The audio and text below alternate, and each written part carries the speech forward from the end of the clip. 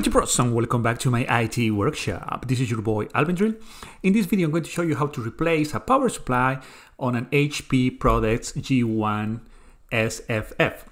But this process is going to be the same for any other model. HP, Lenovo, you build it yourself, doesn't make a difference. So the problem with this desktop computer is that the power supply was not working. So this is the replacement. This is the one we're going to change today.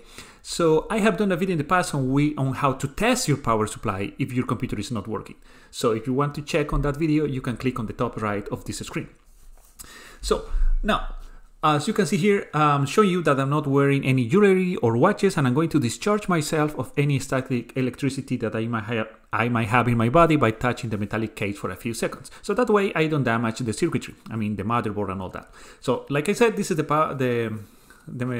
replacement for the power supply. If you're interested, the link is going to be in the video description below.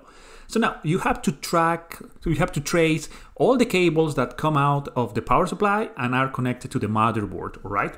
So you have to make sure of that. Once you find them, you start disconnecting them, like I'm doing right now. So always make sure that you follow the cable from the power supply, so you don't disconnect something that is not. For example, this cable is connected to the motherboard, but not to the power supply, okay? So make sure that you don't disconnect anything that is not needed. So for example, I'm following the cables and I have this brown one that also goes to the motherboard. I'm going to show you, and you have to just, follow it and disconnect it very carefully, like that.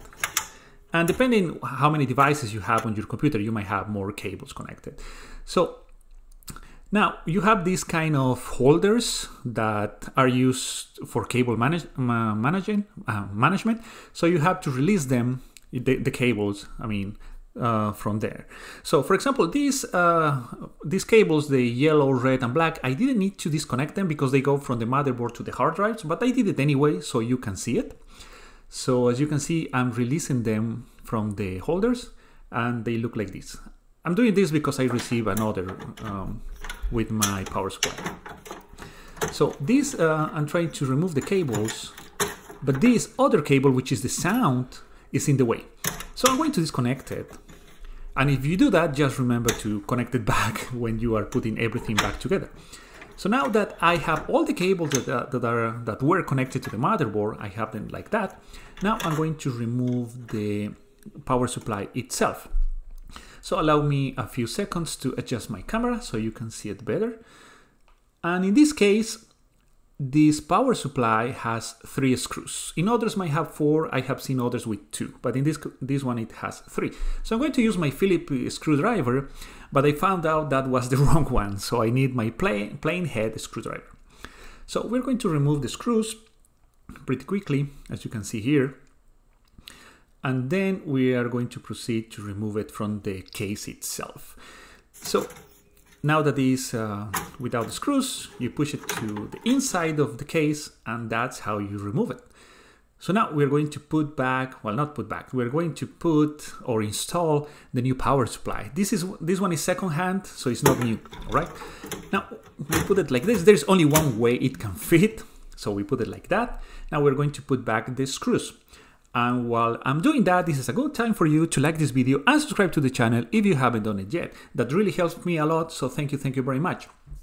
So we're going to put back the screws, as you can see here, pretty quick.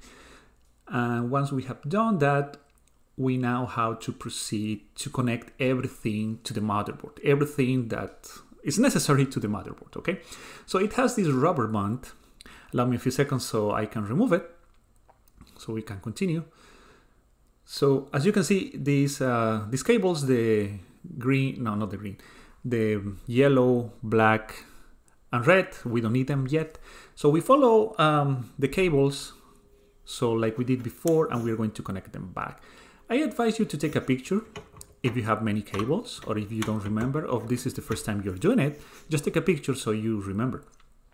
So now following the cables, I'm going to connect it back, like that. I always have problems connecting cables.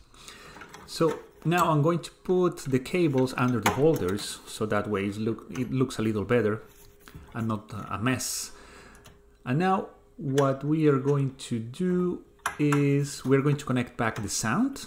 right there, so we don't forget about that. If we don't do that, it's going to work anyway, but I mean, you want everything to be connected.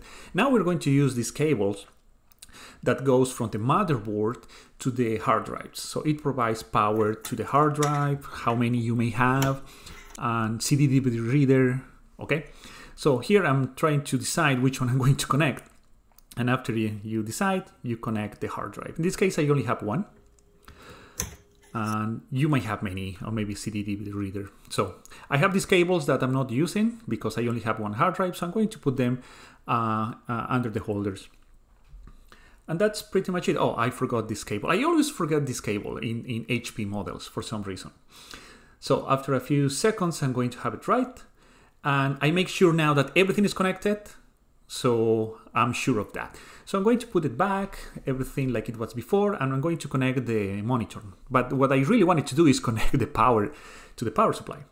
So we connect it, and right away you can see a light on the motherboard. So that means this power supply is working. Okay, not like the last one that is dead. So now I'm going to connect now the monitor, and there is a sound because there is an error. Now allow me a few seconds to adjust my camera so we can see the monitor. So it's working, the computer is working, but it's telling me you can see HP ProDesk 600 G1 SFF, and the issue is the CMOS battery. As you can see, the real-time clock has occurred, so replace the battery. So I'm going to do that in another video, but the computer is working, so you can bypass that error and Windows is going to load with no problem. Okay, so that's what I wanted to show you in this video, how to replace a power supply on an HP desktop computer. Okay, so now maybe you want to watch these two videos. So thank you very much for watching. If you like this video, please leave a like and subscribe. If you have any other comment or questions, leave it in the comment section below. And as always, I'll see you, as you know, in the next video.